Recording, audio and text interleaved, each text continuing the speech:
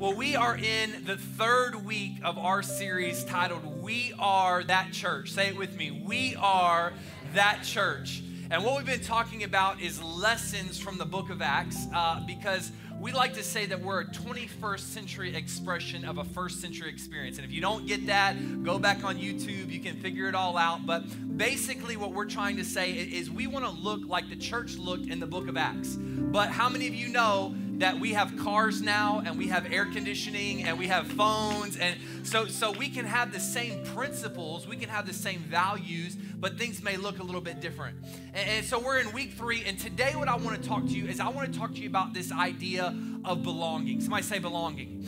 Because I know that the world is searching for belonging. That many of you in here today, I've already talked to people after the first service. They say, I came today looking for a place where I could find people that I can know, people that will love me, people that will be with me in the hard times.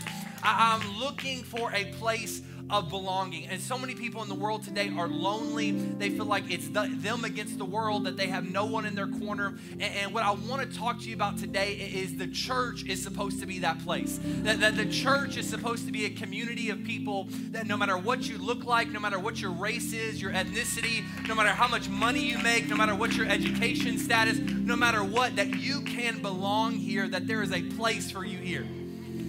And I don't know if there's a place for you in every church, but because we are that church, there's a place for you here. That we are fighting to be a church where everyone belongs. That we are fighting for unity. There's not much that we'll fight about. I won't fight you about your eschatology and what you believe about the rapture, but a few things that we will fight about, and one of those is community and unity.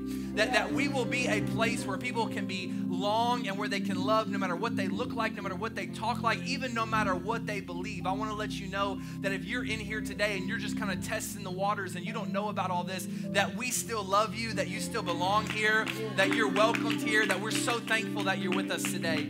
So we're going to talk about that a little bit today. Turn with me to Acts chapter 2, starting in verse 42.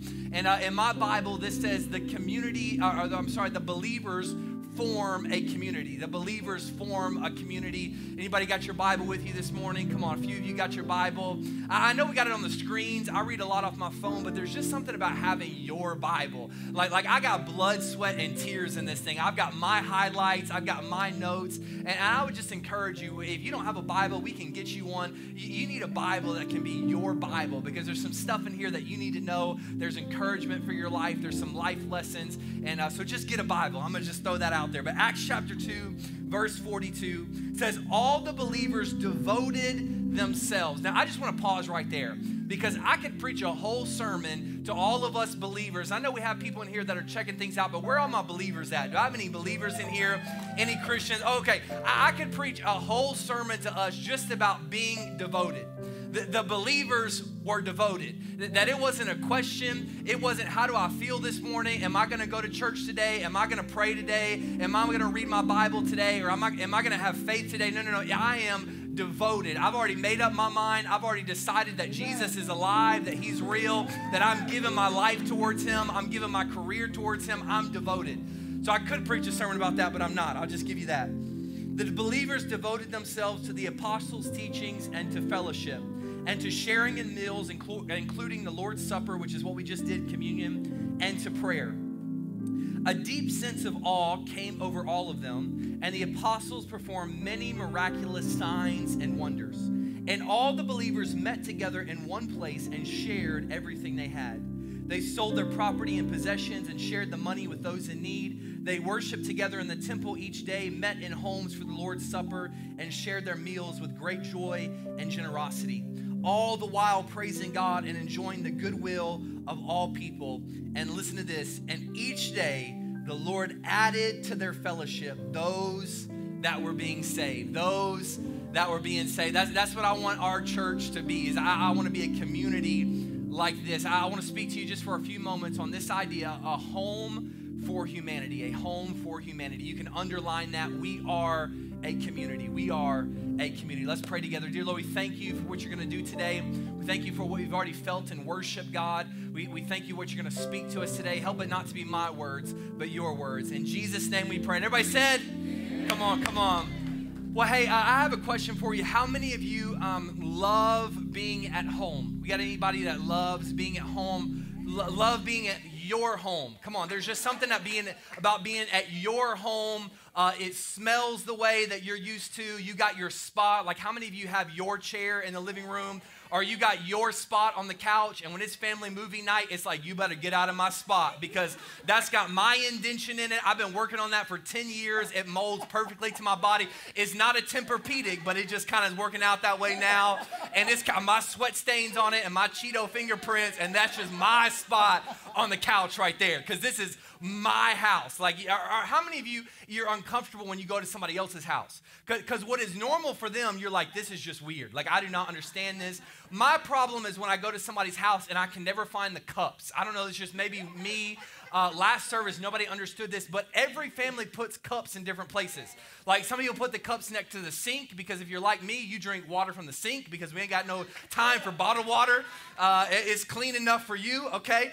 You can put it next to the sink to get some water, or some people put it next to the refrigerator because, you know, it might be a little bit more bougie with, you know, their purified water. And so some of you didn't get that. It's okay. But maybe they put it, and then some people, I think they put it like in their back shipping container, like in their backyard or something, because I've looked in every cabinet and cannot find a cup for a drink. They're like, make yourself at home, just grab a cup out of the cabinet. Where are they though? Like, I do not know where the cups are because this is not my house and this feels weird.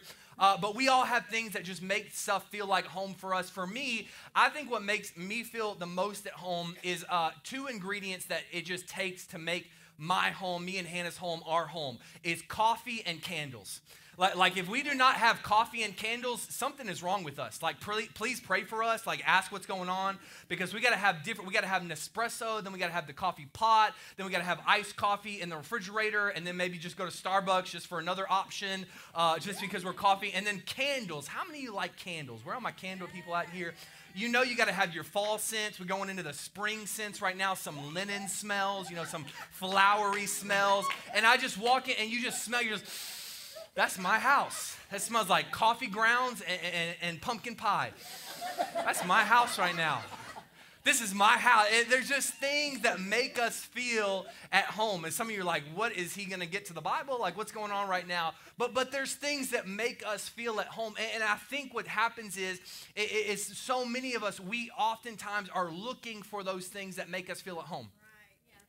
And I think so many people, statistically, even people in this room, many of you probably feel like you never quite feel at home. You never feel like you fit in. And maybe you have a home, but feel at home with people. You haven't found your group. You haven't found your community. You haven't found people where you're like, these are my people. I relate to them. We like the same things. We listen to the same kind of music. We relate to each other. And I think what it is there are ingredients for this finding a home or finding community. But what has happened is in the Western world, and especially in America, we begin to take out essential ingredients, but we're still expecting the same result. And so we have taken out things that must happen for us to feel like we belong, for us to feel like we are loved, for us to feel like there are people that care about us, and we've taken them out. And how many of you know, if you're like me, you've ever tried a recipe and you start taking out ingredients, you do not end up with what you want? Anybody been there before? When I was single, I used to get on Pinterest, you know, Pinterest, and I would look up these recipes, and some of these recipes, I swear, you have to go to Nantucket and go on a mountain and go to Nepal and ask a monk to get a special herb. I'm like, what is this? I've never even heard of this before. I've never even heard of this spice, and I'm sure not going to go to H-E-B because I'm hungry right now. So I'm gonna just maybe skip over that one, and I'm gonna skip over, and hopefully it'll turn out the same. Like it's just a little teaspoon here, a little tablespoon there, but the end result is not quite what you're looking for. And so many of us, we are trying to find a place of belonging. We're trying to find a place that we can call home, but we're missing ingredients. And what we are doing is we'll just go from place to place and friends group to friends group and city to city and church to church and small group to small group. And we'll look for, well, I just don't belong here. I just can't find. But can I tell you that you are not looking for a place. You are looking for a people. Because home is not a place. Community is not a place. It is a people to belong to a people that are diverse, that are multi-ethnic, that are different ages. You need to belong to a community that can really help you grow. And so as I was looking through this passage of Scripture, we're kind of getting a little teachy in this Acts series, because I think there are some things that we have to get right about community for it to work out the way that we think it should work out. Because so many people, we come in and we're like, well, I just can't experience that. I've just never experienced that kind of love before. I just don't really know what he's talking about. I've never really felt that love that people say they feel in church, all that sort of thing. And I think it's because we have the ingredients wrong. I think it's because we are missing some things, and I just want to let you know that we're going to be that church where we work on this idea of community, where we work on this idea of unity, where we work together, and it may be hard, and we may struggle a little bit, and we may get a little offended, and we may get a little bit hurt, but we're saying, hey, we are committed to this idea of where we are doing this together. Like this mission that we have been put on, it's not even so much about what we're doing, it's about who we're doing it with. It's about us all moving forward as a family, as a body of Christ, moving forward to what God has called us to do. Are you with me this morning? I'm already sweating, so you just better get ready. So there are these ingredients that make up this home that I think we're all searching for, that make up this community of believers, this community of people. And the first one is this, the gathering. Like if you're going to have a community of people, you're going to have to get together. Like you're going to have a party. You're going to have to chill. You're going to have a kickback. Like you're going to have to get together with some people at some point if you're going to really know them. Like you're going to have a gathering where you're going to take some time out of your schedule and travel a little distance and do something that's maybe not super beneficial to you and say, well, me gathering together with those people is worth the sacrifice that it takes. That's why I think it shouldn't even be really a question if you're going to come to church on a Sunday. That's why we don't even really advertise, well, we're singing this song and this is who's preaching today and this is what you're going to get today, because it shouldn't even be about what you're going to get here. It should be about just the idea that we're all coming together. It's like, hey, I don't really care what's happening at church today. My family is at church. My friends are at church, and I got to be around the community. Like we got to gather together. It's not so much about what you're doing, it's about who you're doing it with. And so in the New Testament, they had two separate types of gatherings. They gathered in the temple and they gathered in homes. And I want to kind of relate gathering in the temple to what we're doing right now. And I know some of you, I'm not going to go super deep theological. We don't believe this is the temple. We believe that God's Spirit is everywhere in the earth, that you don't have to come here to experience God. You can experience Him wherever you are. But there is power in gathering together in large groups. Because why would the New Testament apostles and disciples have done it if there wasn't power in it? That they knew that there was a reason. And I think one of the reasons that we gather together is you need to see that there are other people like you in the world. Because so many of us, we get caught up in this thing, well, I'm the only one going through this, and I'm the only one that believes this, and I'm the only Christian at my job, and nobody's going through this. Nobody has this struggle with the faith. Nobody has this doubt about God. Nobody's going through these things. And you get around people, and you're like, wait, there's some people that are like me. Like I know Austin is very liberal and isn't very religious, but there are some people that are like me, and we can gather together, and there is power in a gathering. When we all start singing together, when we all start clapping, when we all start learning the same text from the Bible, there's power of us gathering together in a large group. And so they gathered together in a large group, but they also gathered in smaller groups. They gathered in homes. And the reason I think you need to gather together in homes is because in this environment, even though there's not thousands and thousands of people here today, in this environment, you can still hide. Like you can hide what's really going on with you. Like you can come in this environment on a Sunday morning and, you know, there's people leaving a service and you're coming into a service and people are like, how you doing today? And you're like, I'm blessed and highly favored. Hallelujah. Praise the Lord. If you say one more thing, I'm going to punch you in the face, but praise the Lord. Hallelujah. And you can hide what you're really going through, and you and your wife were just cussing at each other, but you're like, our marriage is going great. You know, we can teach you some things if you need to know some stuff, and hallelujah. And, you know, but you can hide what's really going on. And you can hide what you're going through. And the thing that worries me is I don't think it's your fault. I think it's the fault of churches for generations now. We have put forth the idea of when you come to church, you better look right, you better smell right, you better talk right, you better have the right clothes on, you better have the right words to say, you better have your Bible, you better have all your stuff together, and don't bring any of that in here. Like, don't bring any of that mess in here. When it should be the opposite. It should be that this is the place that you bring all your mess. Like maybe when you go to work, you got to leave it at home, or maybe but when you come to church, this should be the place where it's like, hey, I'm just really messed up right now. Like I just really need some help right now. And we've got to build a church, we've got to build a community to where when you do that, you're not judged. Because I guarantee you, all of us have been in a church environment before where we've told somebody something that we're really going through, and they've been like, I'm going to pray for you, aka I'm about to text all my friends about this. And the thing that is hurting us and the thing that we're trying to get help for actually is used against us again and hurts us even more. And so you can hide in this environment, but when you're in a small group where you really open yourselves up to each other, and I'm not even necessarily talking about a church-specific small group, but I'm talking about a few people that are in your life where you can really show them, hey, this is the messed up stuff inside of me.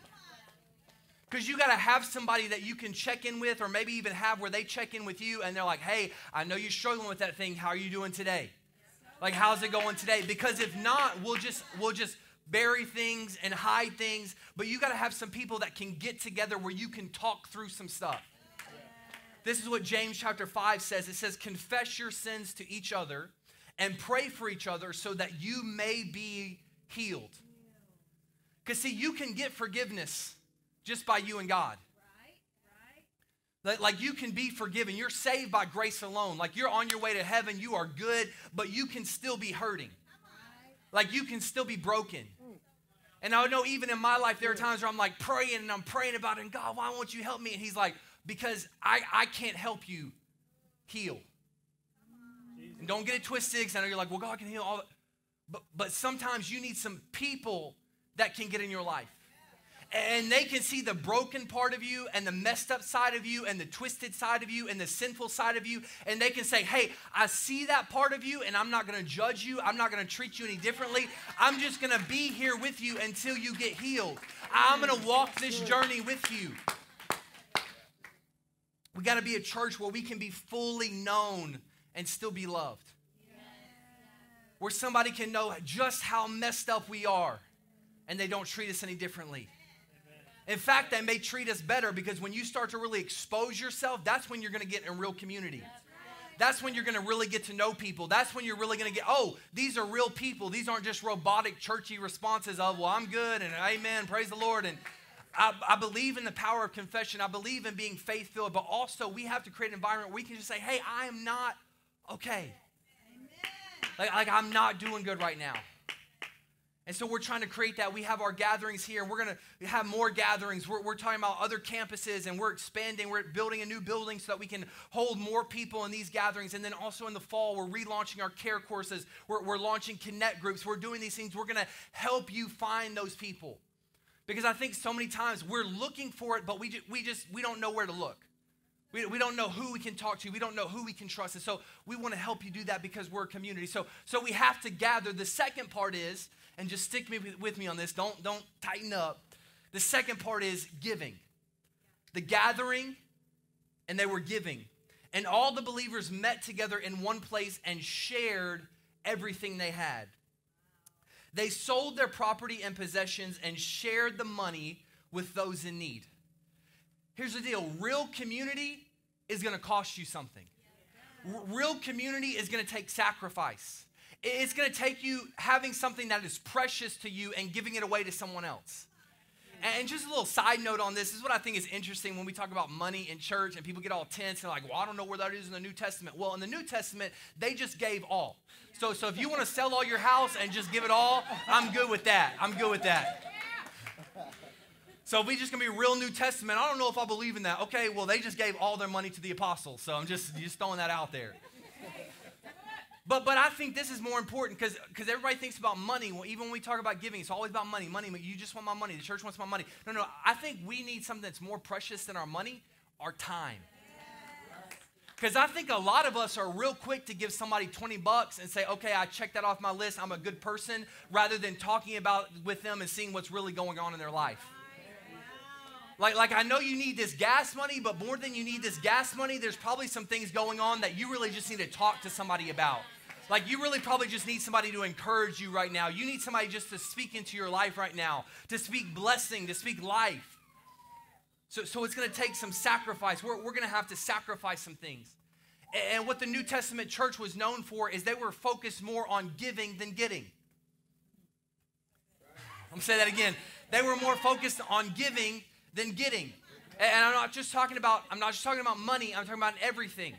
They were saying, who can I pray for today? Who can I encourage today? Who can I share the gospel with today? Who can I give money to today? Who can I share my wealth with today? Who can I invite into my home today? Who can I give to today? Because they were focused more on giving than they were on getting. But here's the interesting thing to me. If we would all focus on giving to each other, all of our needs would be met. So if we would take our eyes off of ourselves and our needs and what we're going through and say, I'm going to meet the needs of somebody else, someone will then see that and meet your needs. That's how the New Testament church worked. That we're all gathering together, meeting each other's needs. And I'm going to be honest for you, this is a hard thing for me to talk about. Because I do not like giving people my time.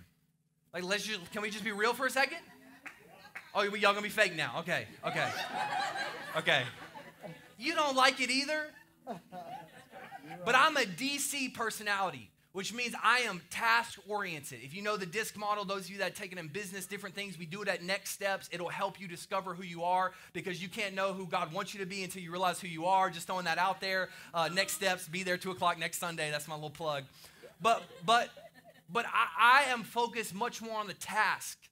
And so when I was a little bit younger than I am now, and I know some of you are like, is he like 18? Like how much younger was he in this story?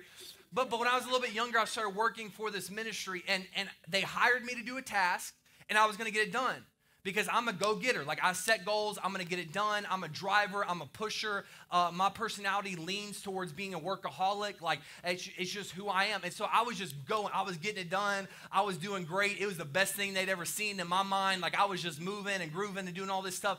And then they sat me down and said, hey, I know you're doing a good job and you're checking all your stuff off your task list, but we just got to let you know, like, we all think you're a jerk. They may have used a little bit more colorful language than that, to being honest. But they said, we know you're getting all this stuff done, but there are some people around you, and even though you're getting things done, you're hurting the people that are around you. And many of us, God has called us to do great things, but there are people around us that we're supposed to take with us.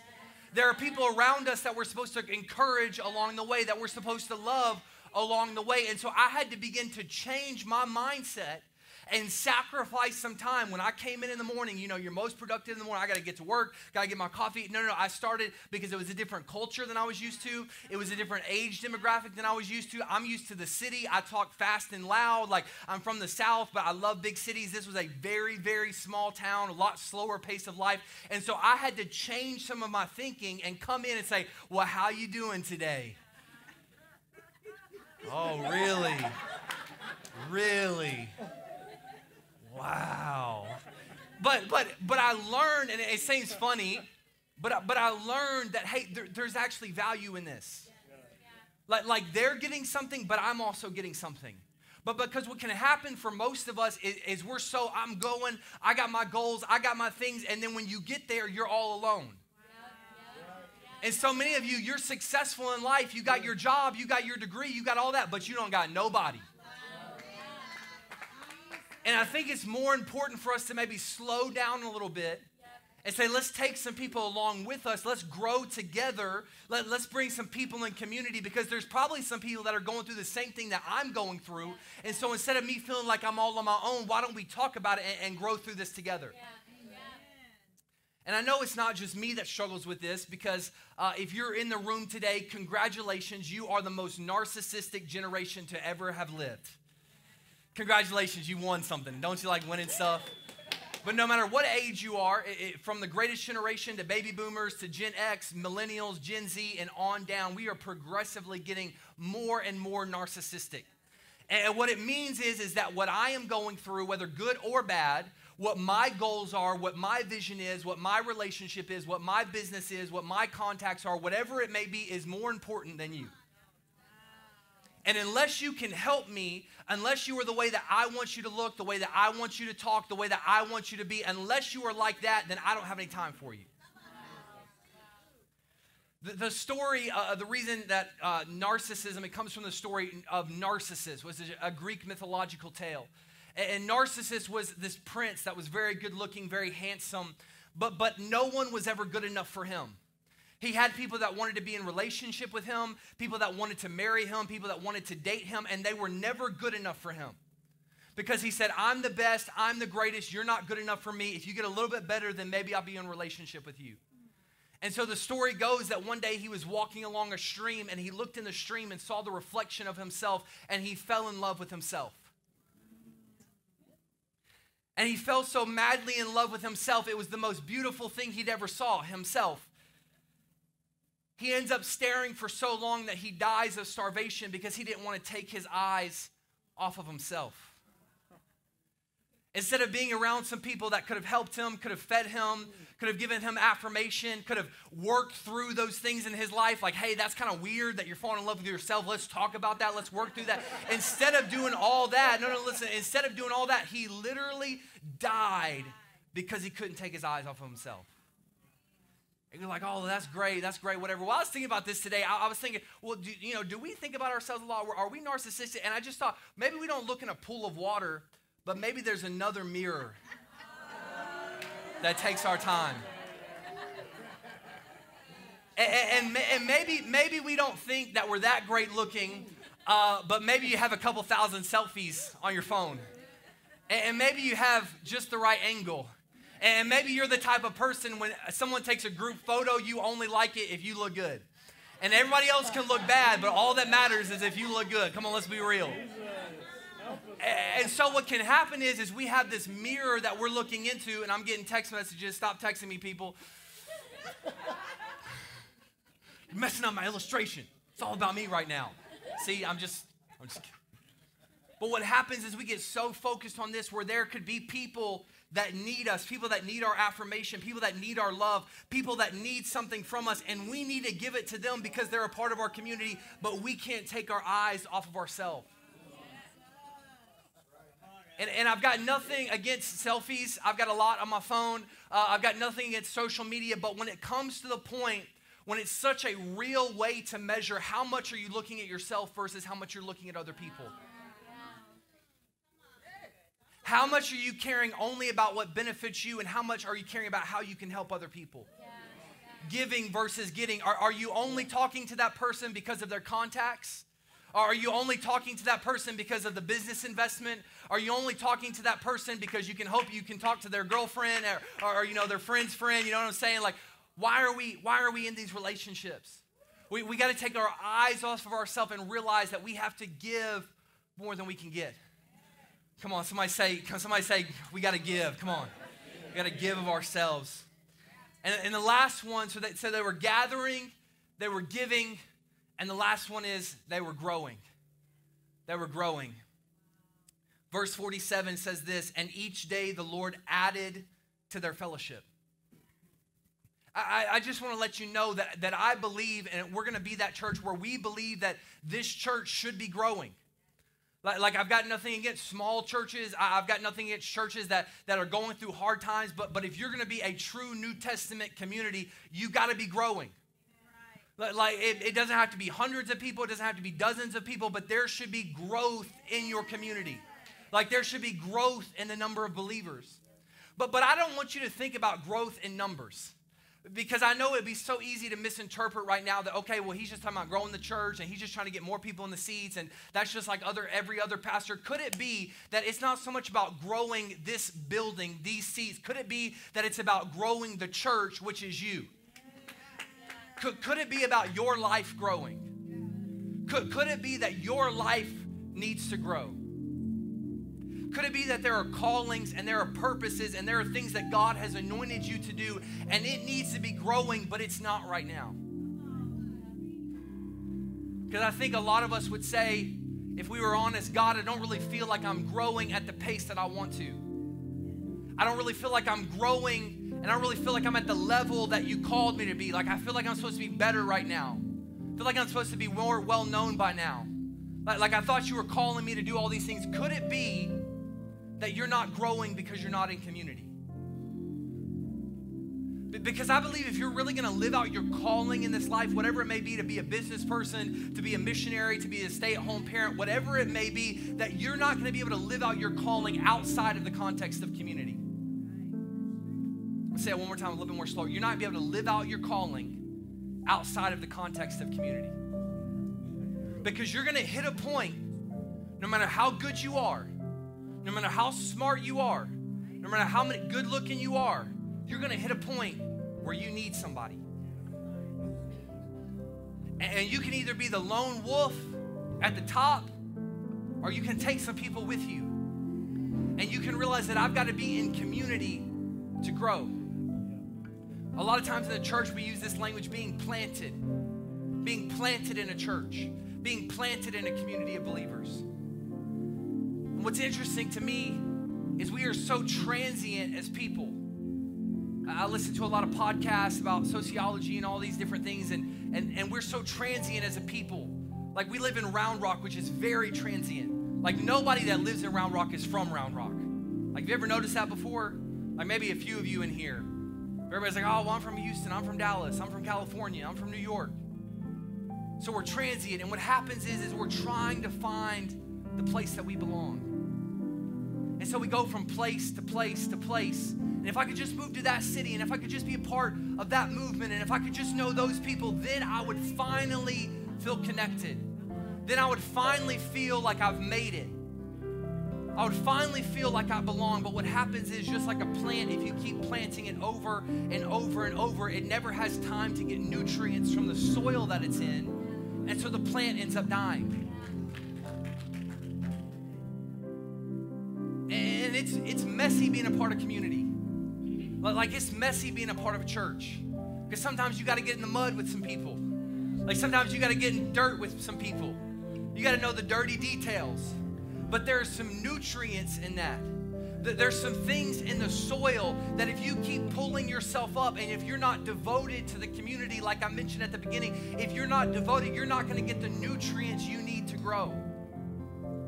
And I believe that God has a calling on your life, and He has a purpose on your life, and every one of you are destined to do great things, that He destined it even before you were born, even before anybody thought about you being born, that God has great things for your life. But could it be the thing that is stopping you is you are not devoted to community?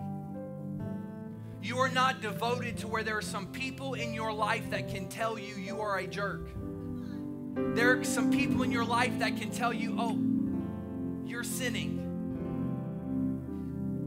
Like, there's some people in your life that are telling you, hey, I see that you're going down this wrong direction and you haven't messed up yet, but I see it coming. Because all of us have blind spots, and if we don't have other people around us, we're not going to be able to see those areas of our life.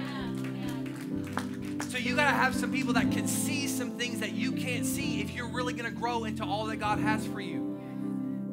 But I think so many of us, we grow to the level that we can do it on our own. Like I'm talented. I can do this. I'm educated. I come from a good family. Or maybe you didn't. Maybe I pulled myself up by my bootstraps. Nobody got me here. I made myself on my own. No, I don't owe anybody anything. And we'll do what we can, but then we reach a point where we can't do it on our own anymore. And we get stuck. Just like those fish that you can put them in a small container and they'll stay small. Or you can put them in a larger container and they grow to match the container that they're in. And I think some of us, depending on the community that we are around, maybe it's the size and the level of the anointing that we can grow into. Maybe your willingness to be open and say, hey, here are the broken parts of me. I know it's scary. I don't really want to share this with anybody, but here's what's messed up about me. Can you help me? Maybe that is the cursor and the prerequisite of how much we can grow in God. maybe, just maybe, it isn't listening to another podcast or practicing another song or getting another loan or trying to start another business. Maybe the reason that it's not working is because you have not planted yourself in community. And I just want to let you know as I'm closing today, we can all stand together, that I believe that this is a healthy place for you to be planted. Because we say this a lot, and it's kind of a churchy thing to say, but healthy things grow. Like you shouldn't be worrying about your growth, you should be worrying about your health. So many of us, we worry about our growth and we become unhealthy trying to grow, and we become sick and anemic and septic and toxic. Like I mentioned in the first service, I was joking. I said we could grow this church by me giving a car away every Sunday. Like we would have people here, but it wouldn't be healthy. Like you can grow yourself by eating pizza every day. Trust me, I've done it. But you're not going to be healthy. And at some point, you're going to start to have things that affect your body and affect your mind and affect your lifestyle. Just like as believers, if we are not focusing on our health, at some point, all the things that we're trying to reach and all the things that we're trying to accomplish and trying to hear God's voice and trying to get revelation from His Word, all these things that we're trying to do, it's like, why can't I get that done anymore? Why can't I do that anymore? It's just like if you're eating unhealthy, it's like, why can't I work out like I used to? Why am I out of breath like I used to be able to do this? No problem. Maybe it's because you're not healthy. So I think if we would choose to be healthy in community, if we would choose as a church to focus more on our health, then our growth will grow. Like, I don't know a lot about biology. I took it Miss Heron sophomore year, Northwood High School. I don't know a lot, but I know one of the things that qualifies you as alive is that you're growing. So if you are healthy, you should be growing. Like our family should be growing and salvations and all that sort of thing, but I'm talking about you. I think that God has so much more for you. We talked about it last week, is you're this, God's that. Like the things that you have settled for, the things that you think are great, is it really that great, or does God have more for you? Is this just the beginning of all that God has for you? Like could it be that this is just the beginning of what God has for Oasis Church? Like I don't think we even scratched the surface of what God is going to do through this community, but we got to be healthy for Him to keep doing it. So I believe that we got to grow in this context of community. And like I said, we're doing some practical things. Make a commitment to be here on Sundays. I know there's travel. I know it's summertime. I know there's vacations. I've got a family vacation planned too. But when you're not on vacation, let's just make a commitment. Not because of the songs, not because of the preaching, but because this is my community. Like these are my people. Like I know if I'm having a bad week, I can come here, and maybe not everybody, but I can talk to somebody. Because another thing, I think as a church, maybe you won't know everybody, but we've got to create an environment where everybody knows somebody. Like we got to create an environment where everyone has someone that they can do this life with. You want to be a part of that, church? Come on. Can we just give one more hand clap to God this morning?